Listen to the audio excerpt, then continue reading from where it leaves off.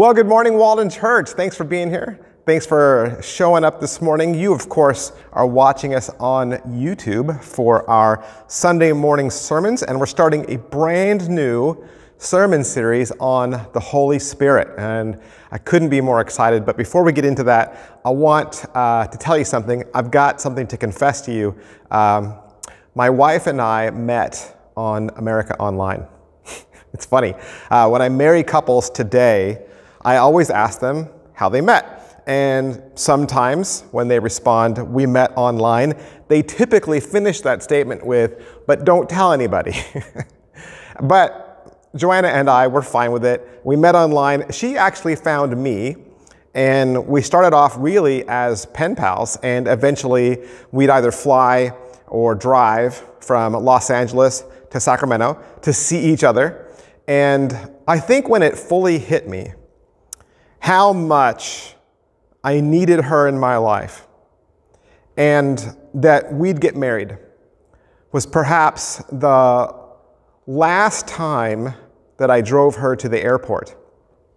I got back in my car, I was pulling away, driving down the freeway, and off on my right side, I saw an airplane taking off from the runway, and I'm sure it wasn't hers, right? It probably wasn't hers, but in my heart, I felt like it was hers.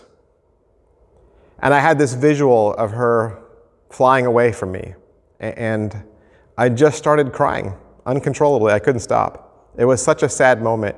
But at the same time, I was also happy because it meant that I knew in my heart that we weren't supposed to be apart. And you know, many times Jesus warned his disciples. He said, "I'm going to leave you." And he told them that he would die, that he would go back to heaven, that he would return to the Father. And I can only imagine that hearing that news from such a good and close friend just would have been the worst. I mean, Jesus was God in flesh. So his company, his fellowship, just being with him, I bet even how he smelled was wonderful. You know, he always drew a crowd, and for those that were close to him, just to be with him in that short time was wonderful. So to hear that their time together would be brief, I'm sure that wasn't good news. One time when Jesus saw that they were particularly troubled about this, he says in John 14, "Let not your hearts be troubled. Believe in God. Believe also in me.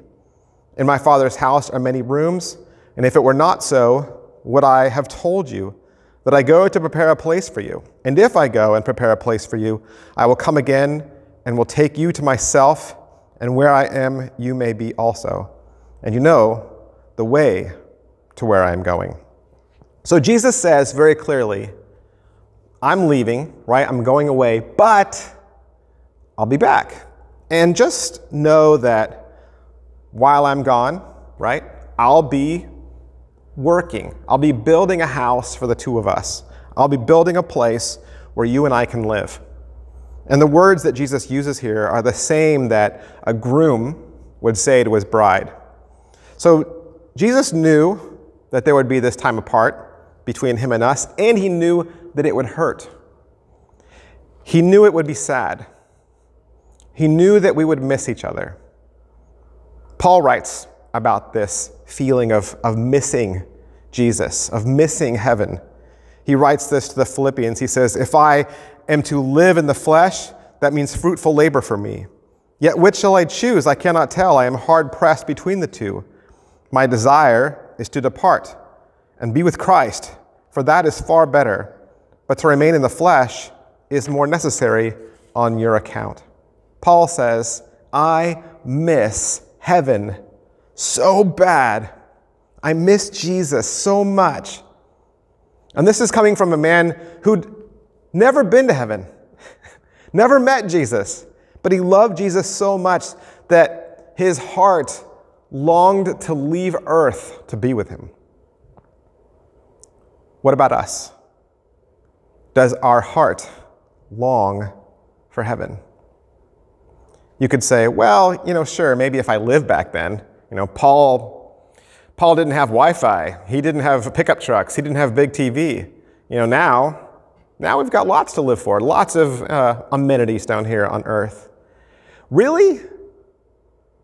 Or how many of would you have said, none of it matters. None of it matters. Jesus, just come back right now. I'd give all of this up for you. Life isn't about religion. Life isn't about church. It's only about Jesus, and he is the only thing that's important. And the longer there is this separation, the longer that I am apart from him, the more it hurts me. So Jesus reassures, he says, I'm leaving, but I'm coming back. But he even offers more reassurances for us because he sees that we're hurting. He sees that we're sad. John 14:12 says, truly, truly, I say to you, whoever believes in me will also do the works that I do, and greater works than these will he do, because I am going to the Father. Whatever you ask in my name, this I will do, that the Father may be glorified in the Son. If you ask me anything in my name, I will do it.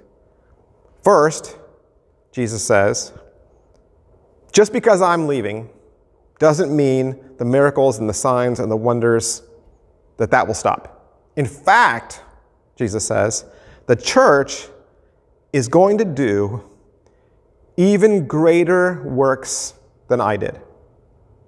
So, Jesus is offering encouragement. That's encouraging. And then he says, even though I will be in heaven, and that might feel like I'm far away, he says, we can still talk on the phone. Right? He says, I'll still be able to hear you. I'll still hear your prayers. So that's nice. When Joanna would fly home to Los Angeles, talking on the phone was the next best thing for us. We talked on the phone every day. Prayer is supposed to be one of those things that brings us comfort because it brings us closer to God. It allows us to stay connected to God, to feel like we're close. But there's one more assurance. There's one more thing. Jesus gives us even more.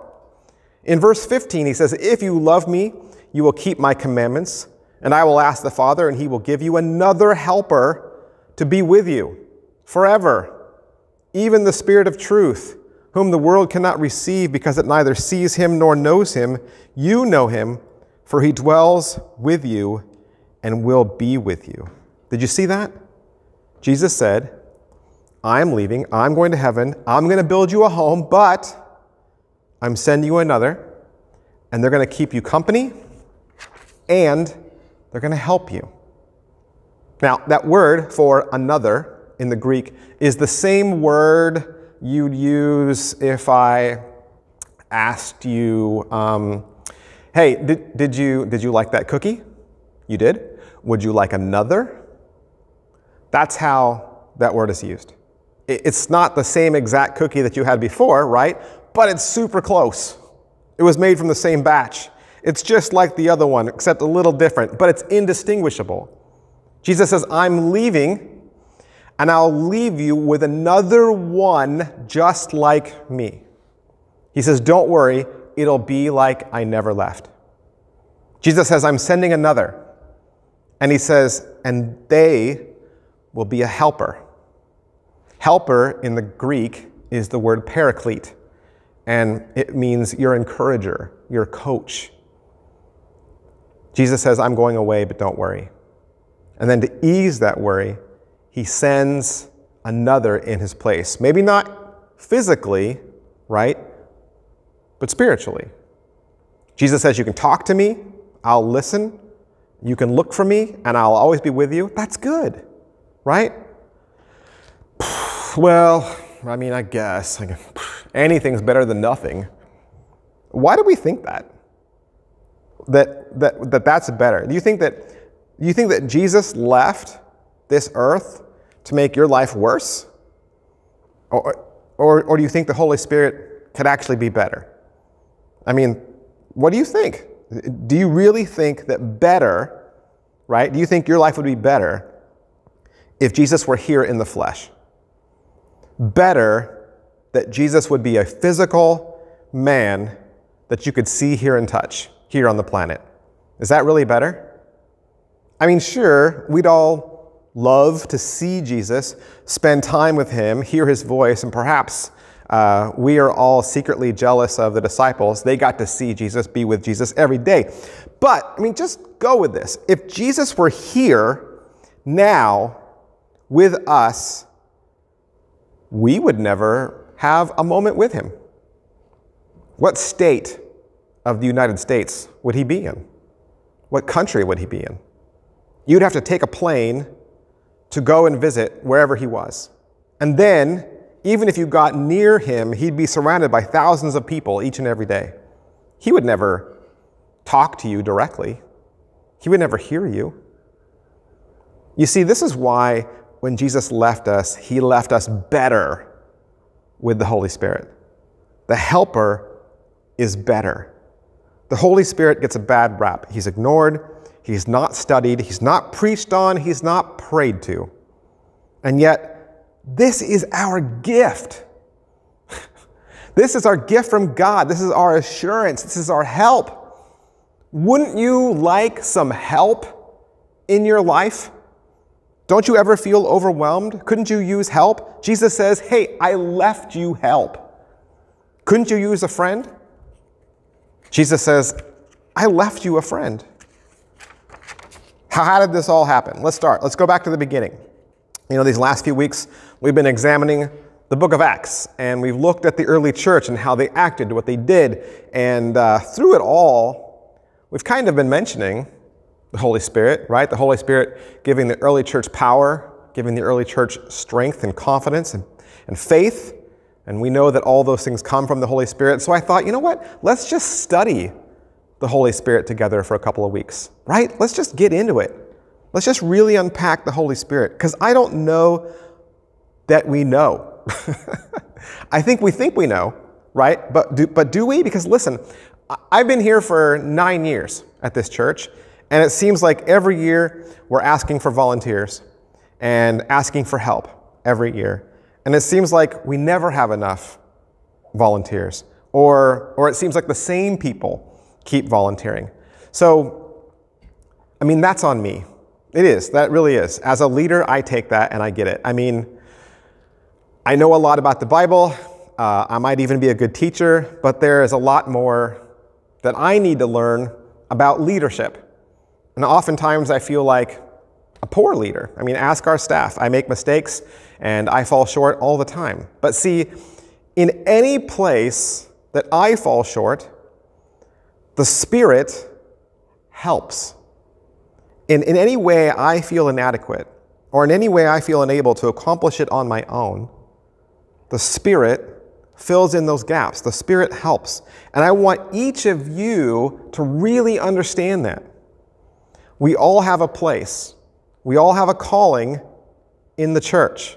And we all have helps, we all have gifts, and we all have work that we can do. And it begins with understanding this resource that we have within the Holy Spirit of God. So I just want to look at how it all started. Acts chapter 1 starts, and while staying with them, Jesus ordered them not to depart from Jerusalem, but to wait for the promise of the Father. So before Jesus left, before he goes to heaven, he told the disciples, I want you to stay right here, right? He says, don't leave. I got something for you. I'm going to go get it, but I need you guys just stay here, okay? So they obeyed. They didn't know it was coming, but they obeyed. Acts chapter 2 says, when the day of Pentecost arrived, they were all together in one place. And suddenly there came from heaven a sound like a mighty rushing wind, and it filled the entire house where they were sitting. And divided tongues as of fire appeared to them and rested on each one of them. And they were filled with the Holy Spirit and began to speak in other tongues as the Spirit gave them utterance. You know, when I look at the early church in the book of Acts, and then I look at the American church in 2020, there are a lot of differences. And the biggest difference, I bet, would be that you are smarter. It's true. Really. I mean, you know more about the Bible, especially theology. You've heard more sermons. You've sat in more Bible studies than anyone ever who lived during the Bible times. And probably more than anyone who's ever lived. The amount of information and study that is available to you is incredible. But you know, the early church didn't advance the kingdom that way. They didn't grow the kingdom through head knowledge and internal Bible studies. No, they grew the church because of the indwelling presence of the Holy Spirit. And they tapped into that Spirit power. I mean, we can all make plans, right? We can all have big plans about what we want to accomplish. I have big plans for 2021, right? I am already done with this year. I mean, sure, we'll have fun, we'll have Christmas, but I'm really excited about next year. But at the same time, looking at all of that has to get done, I can get stressed. I can get stressed because just like anything new that you take on, you have doubts. And then I ask myself, can I really do it? And can we pull it off? Maybe we shouldn't try something new. Maybe we should just keep doing the things we've always done. And then, you know, stress kind of spirals and I get anxiety attacks. And that's typically because I don't have good stress relievers built into my life that help me deal with stress. That's one of the reasons why I run in the mornings, because it helps me release stress. But the other thing that I can't forget, that I have to remember, that I want you to remember is this. The Bible says in Zechariah 4, it's not by might, nor by power, but by my Spirit, says the Lord of hosts. Listen, we can all make great big plans, and we can all do a lot of great things for the church. We can accomplish great things for the kingdom, but it won't be by our strength. And it certainly won't be anything that we do alone. Jesus says in John 14, if anyone loves me, he will keep my word, and my Father will love him, and we will come to him and make our home with him. Jesus says, I'm leaving, but I want you to continue to obey. Don't stop obeying just because I'm gone. And then he says, and then through that love, through that obedience, we will come, right? Not I will come, we will come, and we will make our home with him. So don't freak out. I don't need to stress. I'm not doing this alone. You are not doing this alone. We talked about service last week, right? And service might be scary. You might not understand, you know, your place in the church or how you fit or if you want to volunteer in some place. But the good news is we don't do any of this by our own power. It's not up to us. John 14 says, these things I've spoken to you while I'm still with you. Jesus says, but the Helper, the Holy Spirit, whom the Father will send in my name, he will teach you all things and bring to your remembrance all that I have said to you. Peace I leave with you, my peace I give to you. The Spirit doesn't bring us anxiety. The Spirit doesn't bring us stress. The Spirit brings us peace. The Spirit helps us. You see? Don't stress. Don't be scared. You have the living God inside of you. Everything is going to be fine. God is in you.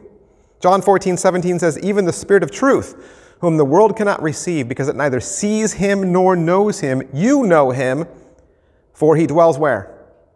With you and will be in you. He's inside you. He's inside you. That's not hard to understand, right? I mean, I tell you what, it probably was hard to understand for the first people who heard this. It was probably hard to understand for the disciples. It's not hard to understand for a 4-year-old. Go ask a 4-year-old where God lives, and they'll tell you. God lives in me, right? But not only that, God lives in each one of his children. And he's helping them. He's bringing them peace. Why did Jesus leave? Why did Jesus leave us down here? Because that was better. That's why. Because it was better. Everything God does, listen to this, everything God does is for your betterment. We say, why did this happen to me? Why is this happening to me? What did I do to deserve this? The answer is to make you better. to make you better. John 16:7 says, I tell you the truth, it is to your advantage that I go away. For if I do not go away, the Helper will not come to you. But if I go, I will send him to you. All right? Okay, so let's learn some stuff.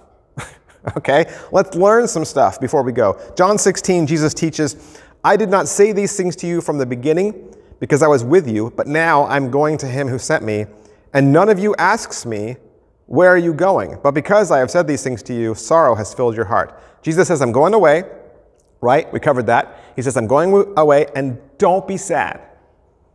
Don't be sad, okay? And then he says in verse 8, and when he comes, that would be the Holy Spirit, he will convict the world concerning sin and righteousness and judgment. So that's the first thing the Holy Spirit does. That's the first job of the Holy Spirit, to convict the world of sin. The Holy Spirit convicts the world of sin. What does the Holy Spirit do? He convicts the world of sin. Have you ever thought to yourself, man, I'm never going to get through to this person. They are never going to understand. I've prayed, I've talked to them. I just don't think they're going to get it. You're probably right. But that's still trusting in yourself. But the Bible says, not by might nor by power. It's the Holy Spirit's job.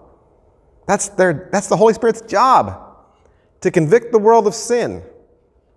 Yeah, but there's a lot of sin in the world right now. Oh my goodness. And I think God just needs the church. God needs the church to help people see their sin, to point out their flaws, and to maybe vote for laws that make people act correctly. No.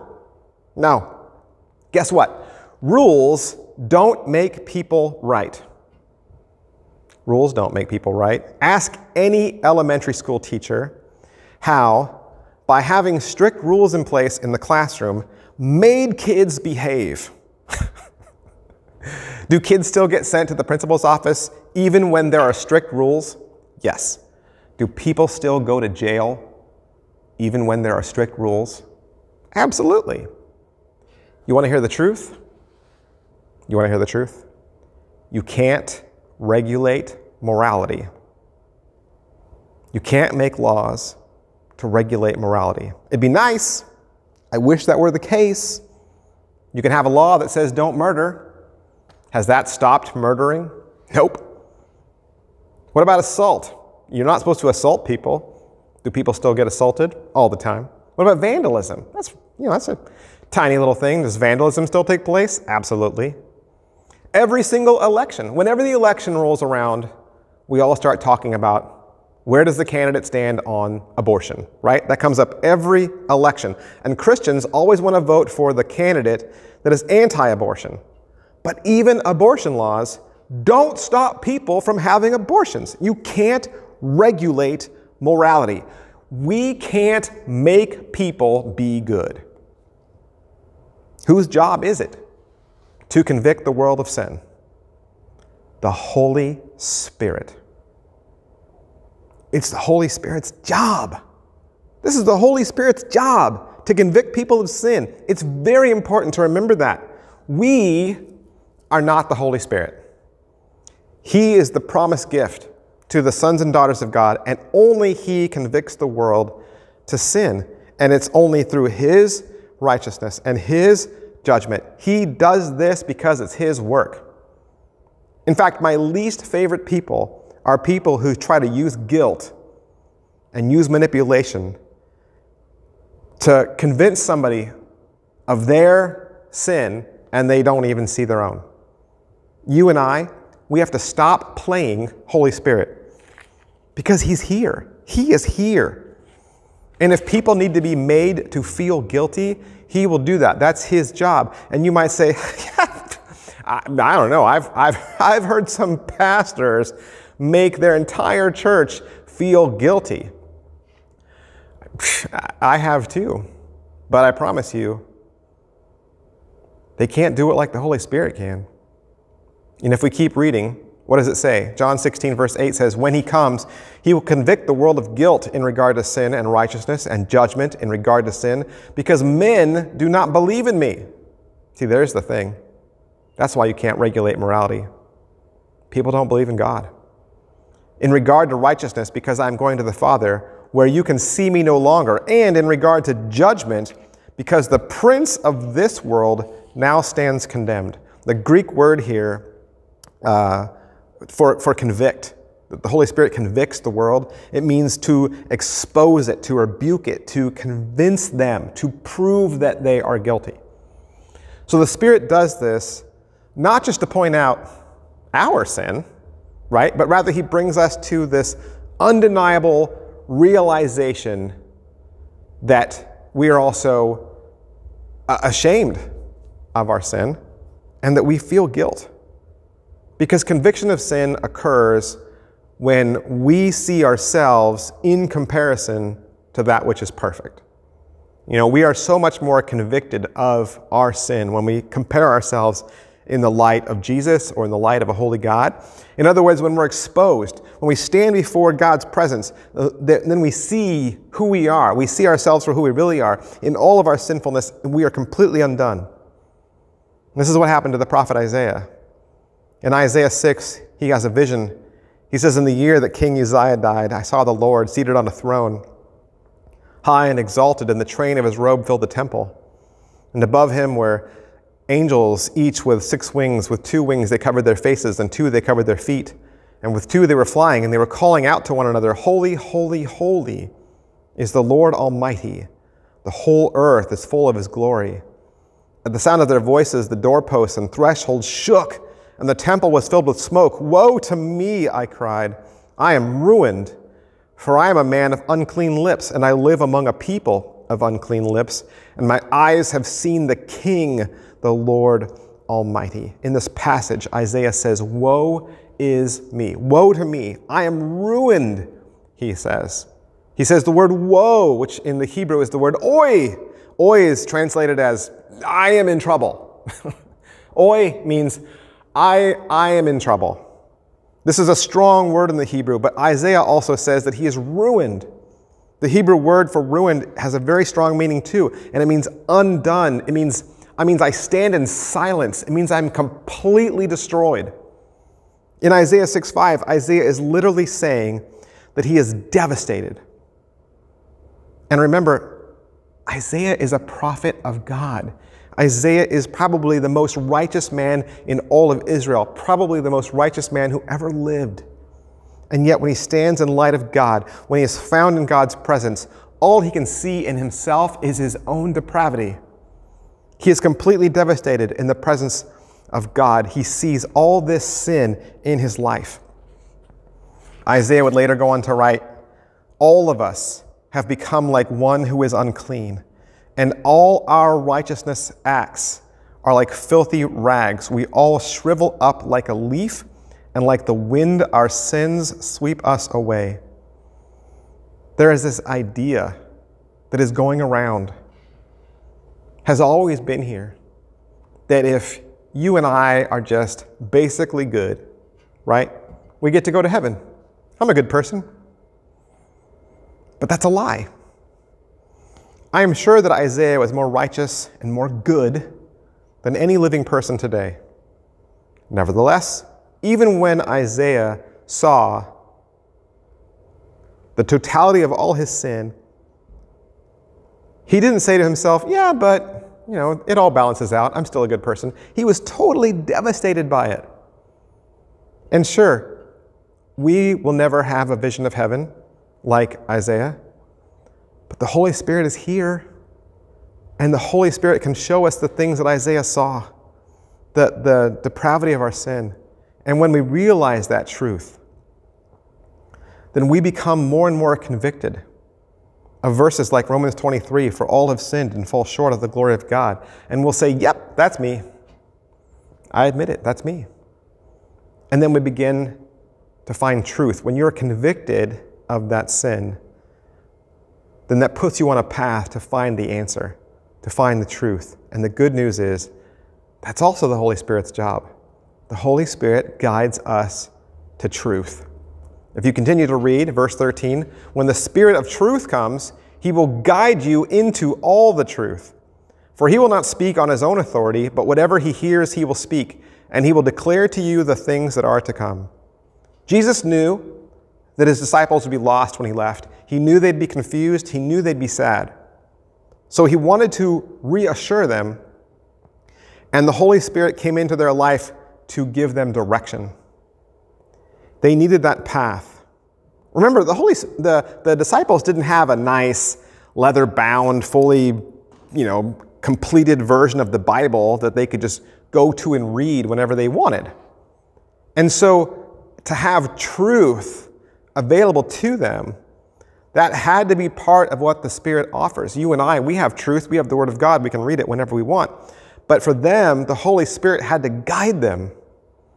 Just like it says in Psalm 23, he guides in paths of righteousness for his name's sake. But our problem is we don't take the time to listen to that direction. We don't take the time to listen to our helper. We think that we can guide our own life. We think that we can run our own life, run our own church. And that's what gets us into trouble. We run our lives the way we want. We run our families the way we want. We run our church the way we want. And we never ask for or look for the help that the Spirit offers. Why do we need truth? Because we live in a culture that is quickly losing any understanding of objective truth, because everything now is relative. We'll say, oh, you know what, that's true for you. That's how you perceive things. That might help you. You might believe that. That might work for you, but that's not true for me. This is why the Holy Spirit convicts people of sin and then guides them to truth. You need to see the error of your ways and then be guided towards the thing that you really should believe. What else? John 16:14 says, he will glorify me, for he will take what is mine and declare it to you. What else does the Spirit do? He glorifies God. This is the job, okay? These are the jobs of the Holy Spirit. I know for the longest time we have been convinced that it's the church's job, that it's our job. Our job to point out sin in the world. Our job to convict people of sin. Our job to show people truth. Our job to worship God.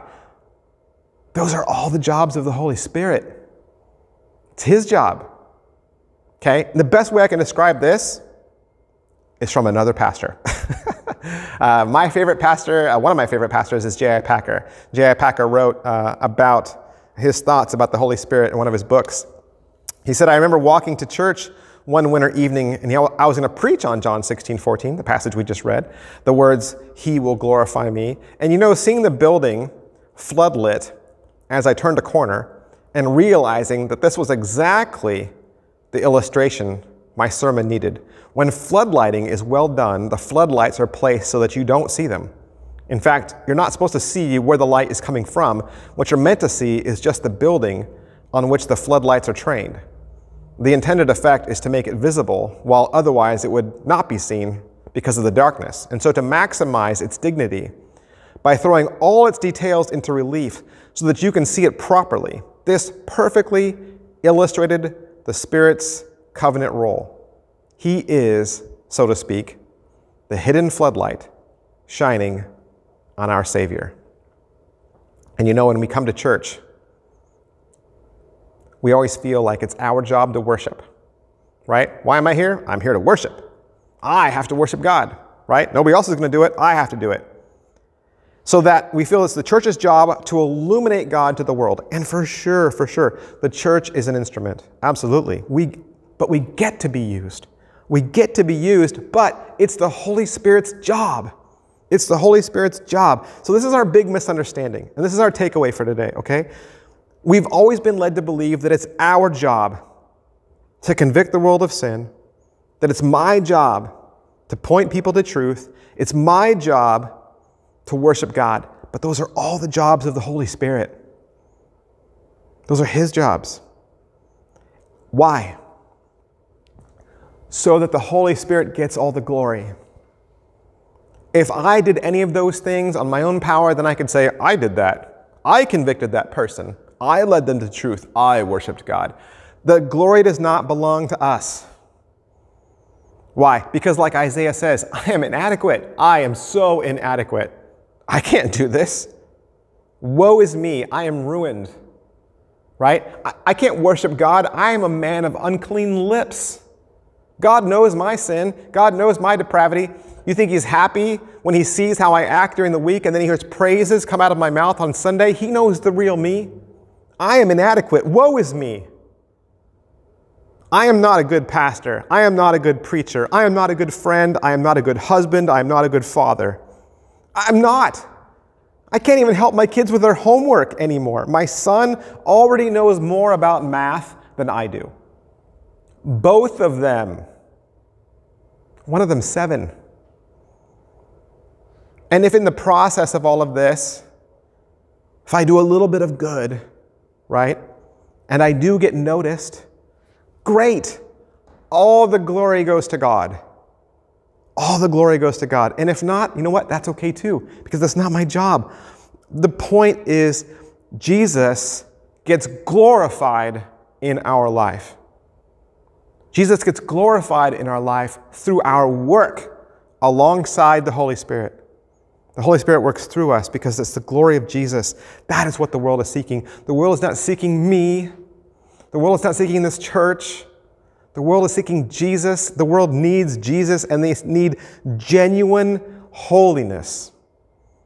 The world needs genuine righteousness, genuine forgiveness, genuine mercy. And it's only going to find that from Jesus. So the Holy Spirit shines that light on Jesus. We get to help. We get to hold the light, right? We get to hold the light. That's our part. The function of the Holy Spirit is to convict the world of sin, lead us in the footsteps of Jesus, lead us to truth, and to assist us as we worship God. So what do? We pray for the outpouring. That's what we do. We pray for the outpouring of the Holy Spirit. When was the last time you prayed to the Holy Spirit, that you prayed to your helper?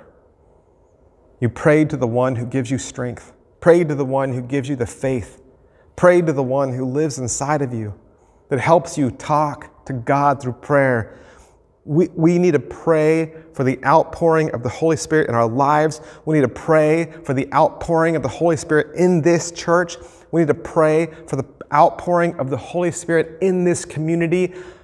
Something huge is coming in the global church. Can you feel it? There's going to be a movement in the coming years. You can just feel it. We need to pray for the Spirit's outpouring, that fires will once again be ignited over the sons and daughters of Jesus, that we'll be fueled by that passion to go out into the world and love it. Don't be afraid. Does your heart long for heaven? Let's pray. Holy Spirit, come. May that be my prayer more and more. Holy Spirit, come. Before I begin to pray for the things I want or the things I need or the things that are troubling me, Holy Spirit, come. Because you are my friend. You are the friend that Jesus left me, and I need a friend. You are the help that Jesus left me, and I need help. Holy Spirit, come. Holy Spirit, work through me in this church. May I find my place, the place that you have handpicked just for me. Holy Spirit, come and do a work in my life. Give me the strength and the faith and the courage that I need each and every day to do your will. Holy Spirit, help me to convict a lost world. Lord, work through me to guide people to truth. Lord, speak and sing through me when I worship. If I raise my hands, if I fall to my knees, if I realize through a worship song in my total depravity that I am so unworthy of you, Lord. This time that I spend here, it's so short. It's too short. Church, this time with you is too short. I miss heaven and I miss you, and I would do anything to be with you. My heart breaks. My soul misses. My life loves. Holy Spirit, come. Holy Spirit, fill this place. Fill each one of us. Pour out of this church, burst through windows and doors, and spill out into neighborhoods. Equip each person to do your will, to spread your word, to show love. We thank you for your good graces. We thank you for your presence. We thank you for your blessings. We thank you for each and everything that you've poured into us. And we give it all back to you in service. In Jesus' name, amen. Hey, thanks for spending time with us this morning. And of course, this is a YouTube video that has an address up at the top, a URL. You can always clip and copy that and post it to your own social media wall so that other people can see where you go to church or the things that inspire you, or you can post it to a friend's wall if you think it might encourage them. I love you guys. Thanks for watching. I'll see you next time. Bye.